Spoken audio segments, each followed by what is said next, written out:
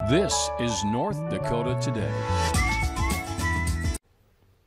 Good morning. Welcome to North Dakota Today. I'm Anna Johnson here with the incredible Jordan Schreier. Here we are, just getting stuff situated on this blizzardy morning that we have here today. Oh, yeah. Oh my Schools gosh. are canceled. Yeah, and it just progressively got worse. At first last night, it was just like 2-hour lates that they had, maybe some late buses.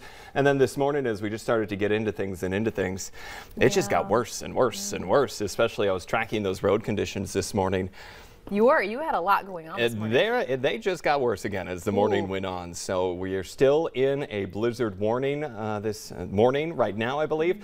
And so just a lot of bad things out there weather-wise, really. And I was woken up today with that phone call that most of you have had this morning that is like, school is closed today. We're switching to distance learning, which I kind of saw coming. I wasn't really surprised. The kids got to sleep in. Good for them. What is that like? Yeah, so I kind of was a bit surprised last night when they weren't called off yet because the blizzard warning had been put in place. But I think they just want to wait and see if it really comes to fruition. Sure enough, our storm team had it. So yeah, kind of some not great conditions out there. Yeah, rolling across the bottom of your screen right now. We got those 2-hour lates and the blizzard warning, winter weather, all that sort of good stuff going on. So make sure you stay with us right here at Valley News Live. We'll keep you updated. Yeah, our screen just gets more colorful as the weather hits the valley. And then we just get smaller and smaller in our thing. And so then we just get wider and wider as they start to do that Pretty too. Soon it's just going to be heads. Yep, that's all that's going to be Like, left. hey So guys, many alerts are coming in. There's some rough weather out there. So, but speaking of winter weather that we have here, you need the snow if you want to participate in the Winter Olympics. You do. And did you see yesterday it was -17 in China? Oh, no, I didn't see that. Surprise. So the Canadian and it looks like Minnesota team members are going to be and North Dakota ones well prepared for what's going on over there. But goodness, if there's some Southerners in there, it's going to be... It's going to be rough. Hopefully. A little bit. Yeah. A little bit. Because they're rehearsing out there too, and the dancers are outside rehearsing. So... Oh, gosh. Yeah. A lot going over there. You just got to dance real hard. And we are getting a look this morning at the medal designs for the Beijing 2022 Olympics. The gold, silver, and bronze have the logo Beijing 2022 on one side, and then the Olympic rings on the other side of them as well. Yeah. I don't know if we have some video of what they look like to show, but they, yeah, either way, we'll find out. There they are. There they are. We'll find out what they look like soon enough, I'm sure, when the games get underway, because it seems that Team USA always takes a good boatload of them home. Yeah, feel free to bring them on back here to America and we'll look at them in person. And if you want to come on the North Dakota Today with them as well, I mean, heck, I think we'd have maybe some people on. We've had Olympians on here before. We had the Lamoureux sisters on. They've came with their medals. So yeah, go U.S. hockey. Yeah, some good stuff. But another big name in the competition. Yep, Shaun White. He's had a long and storied snowboarding career. He's been around a long time. So even when I was young, Shaun White was out there and everyone was dressing like Shaun White and everyone had the Shaun White hair game. like Shaun White. Everybody, yeah. So he's going to Beijing this year. It's his 5th Olympic appearance and potentially his last one. So I know a lot of people are waiting to see if he comes home with a 4th gold medal. Will his life be complete without it? Hard to say. I guess we'll find out. Let's take a look at what they have to say. I've accomplished so much. I feel like I've been through this roller coaster with the sport. You know, you're trying to make it to a certain level, and then it's all about like, well, how long can I hold and maintain this? So let's get into the head of Shaun White. You need that turmoil. You need the ups and downs. I'm such a different person than I was. Shaun White, one more hit. Will it be enough? I look at it now. I kind of got back to the basics, and that's kind of motivated me. There will be a time where I can't do this, and I want to enjoy it as much as I can until that day comes. Shaun White takes the goal.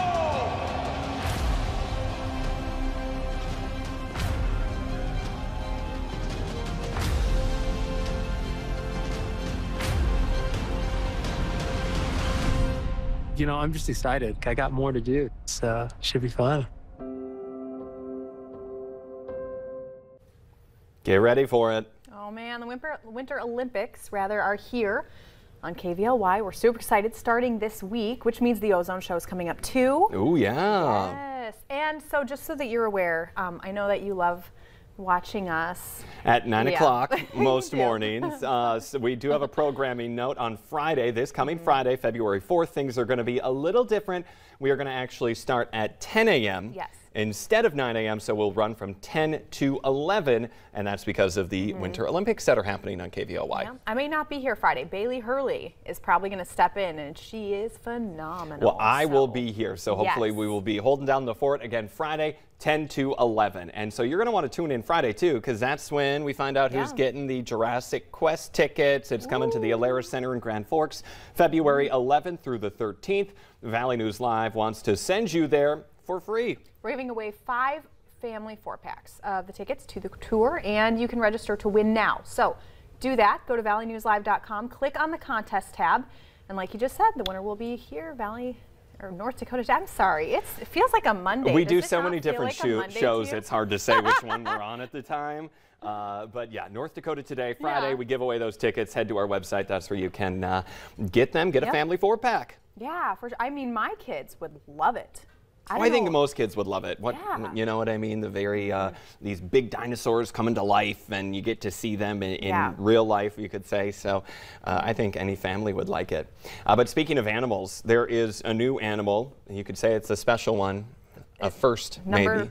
Number 3 in the line of animals, Well, I think. number 3 for this one, but it's the first Yeah. kitty. The first President Joe Biden and First Lady Jill Biden have added a cat. Her name is Willow. She's 2 years old. Green-eyed, gray and white tabby from a farm in Pennsylvania. Now, I had read this a little bit earlier this week. My understanding is Jill Biden was doing an event on stage, and the kitty actually strolled up to the stage. And of course, once you see a cute little cat, you can't just send it back. You She's gotta like, pet whatever, it. Pennsylvania, I'm taking the cat with me. So she took the cat. They brought it back to the White House. Now, they did have 2 dogs. Cat is number 3 in the White House, so they've had. Actually, one of the dogs lives at the home in Delaware.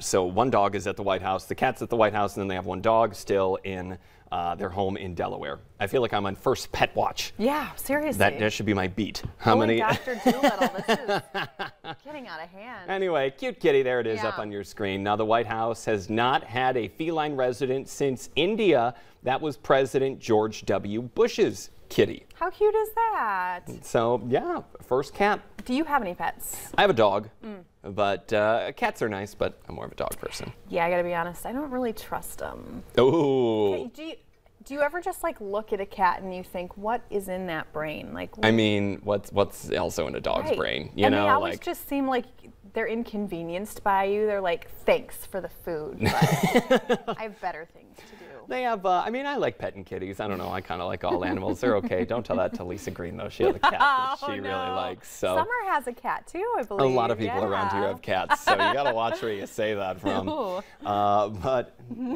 2. She has 2 cats. Summer Schnellbach has 2 cats. Wall. Yep. Watch out there. It's going to be an interesting coffee break today. Yeah, you know what else is interesting? A man in Florida won $1 million, didn't tell his wife. Would you do that? I would divorce him. Oh, well, you get $500,000 if you did. I'm sorry, if you don't tell me that you won $1 million, we're not married anymore. Well, and the other side of the story is he was like, I'm just going to wait till they hand me the big check. And then I'm going to bring the big check home so that when he's like, I want $1 million, and she's like, okay. Yeah, right. So a surprise, okay. It's a surprise, right. just kidding. Then I'd stay.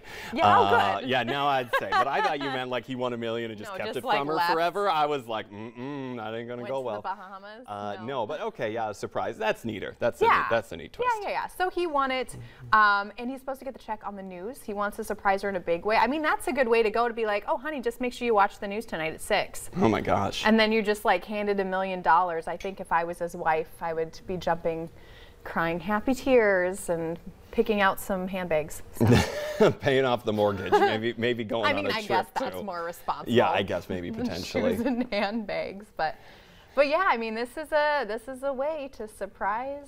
And in case you're wondering, he's getting the lump sum payment after taxes, walking away $820,000. That is actually less taxes than I anticipated. I also anticipated that he was only going to walk away with like $700,000 or something like that. So, I mean, heck, they only took 200 and some, I guess. No, 100 some. So yeah, anyway. It's not the worst. I mean, I'd still take it. Yeah, I not think if gonna be someone like, forced it in my hands, I'd be like, thank Right. you, and then Take go on my with my day. 700,000. Anyway, so some good stuff. Use that to get away the Bahamas right now, cold outside.